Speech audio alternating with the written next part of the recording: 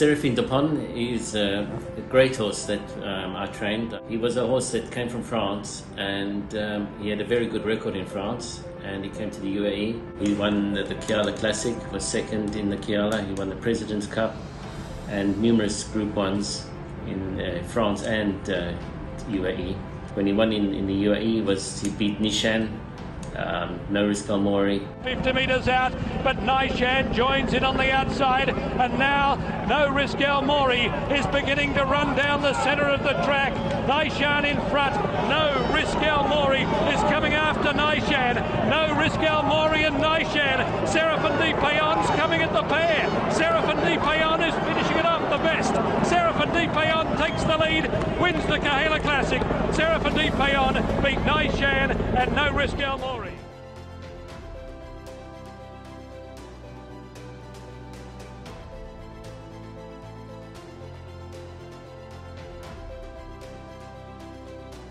Séraphin du Paon était un cheval qui était vraiment, on va dire, c'est le premier très bon cheval que j'ai monté dans les Pur-Sang arabes. Et il avait vraiment la faculté de vraiment accélérer. Il a suivi, puis lorsqu'il a gagné, il a vraiment accéléré, il a vraiment prouvé qu'il avait vraiment du potentiel.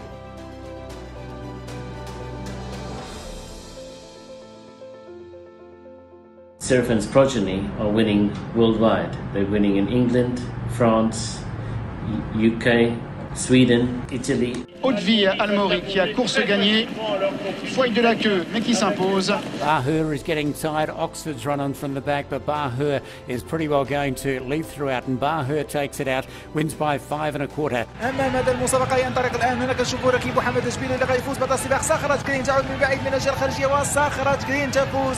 الناجي أيوب يتمكن أخيرا. قائمة لي بدع، ولكن الصدارة تبدع بالوايت كاب لأمكان فور. المحاولة قائمة فعلا، تبدع دي. Aloof being held together by Charlie Price alongside Al Jawa here on the inside. There's only about a neck between them as they race up towards the line, and this will go to Aloof, who stretches out the win by about a length at the end. As a breeder, I would really recommend him because he's 16 hands. He's very athletic. You could mix him with the Ayma blood. You could mix him with the heavy French blood. He brings the clean Tunisian lines. For me, it's just a plus with everything that he brings to the table.